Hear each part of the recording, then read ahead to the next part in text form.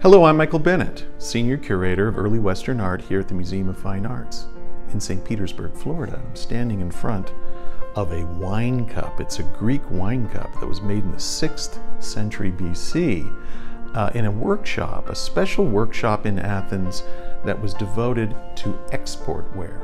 This was designed to be exported to Etruria, where there were customers who really loved Greek ceramics.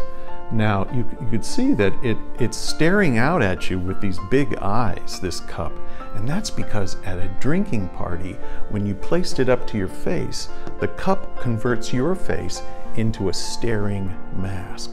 How fun is that? Incredible. 6th century BC, black figure, here at the Museum of Fine Arts in St. Petersburg, Florida.